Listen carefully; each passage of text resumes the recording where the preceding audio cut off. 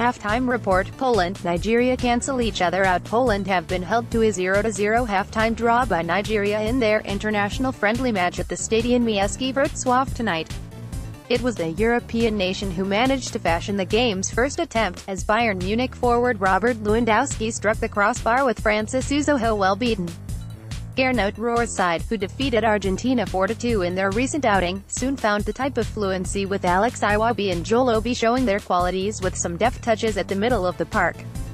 Lewandowski found space edge of the area, but his effort was comfortably saved by Uzoho, while the Bayern man menaced once more, but Rafael Kurzawa failed to connect with his teasing cross. Nigeria matched their Polish counterparts, and Odion Ialo came close with a header off Victor Moses' free kick.